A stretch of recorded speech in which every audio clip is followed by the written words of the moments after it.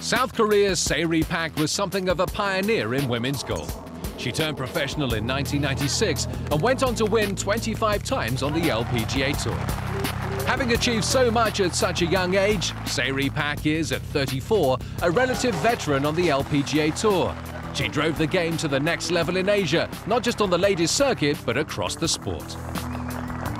As you can see, back then, not only me though, from different countries, but probably everybody's like pretty much newer from South Korea.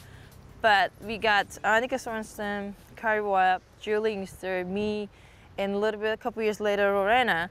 So just everything's been getting bigger and popular. That's why the LPGAs grow so quick and big.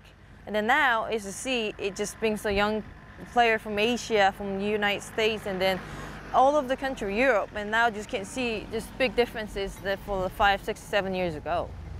Having started out on the LPGA Tour of Korea, Pak moved to the United States as a 20-year-old in 1997 to pursue her ambition. And it didn't take long for her to settle, winning 2 majors a year later in 1998. I want to be the best in the world. I just want to be the best. I just want to be #1. So that's one of my big goals. And then I have to step forward, which is, it's not easy to decide that I'm going to move to US to play the best golfer in the tour, the LPGA. But as I said, I just want to learn more. I just want to proving myself to be out here and just want to be the best. With Ri Pak blazing the trail, South Korean golfers have risen to the peak of the women's game in the last decade, and they now occupy 16 of the top 50 spots in the Rolex rankings. After Pak's US Open triumph in 1998, a flood of victories followed for her compatriots on the LPGA Tour, with Na Yeon-choi recently claiming the 100th in a long line of trophies won by Koreans.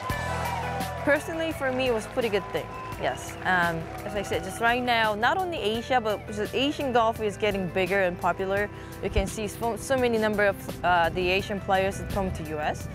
But not only that, though, you see the more European, more American young players coming at the same time. So that's basically making a huge difference. That is a pretty good thing, I think. While there is certainly talent coming through in the US and Europe, world #1 Yanni Seng heads a strong group of Asian players on tour at the moment.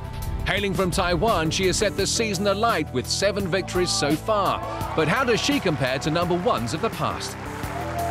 Right now, so far, she's one of the top players from different countries.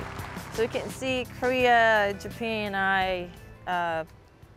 Sweden, Annika, Julie's the one, and a couple other girls out there. And now Yanni from Taiwan, yes, she has such a bright future. The drought is over. Ri Pak is back in the winner's circle. After claiming her first tour victory in 3 years at the Bell Micro LPGA Classic last year, it looked like Pak was back on track. But can she fully overcome injuries and get back to the top?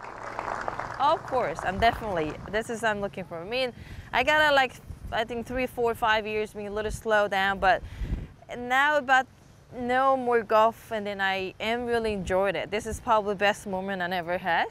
So I think this is really I need it. And then I knew I'm more mature and my game is getting better every year. And they say, it's just golf is never ended. So it is. I'm pretty sure I am very confident about myself to get back to get what I want.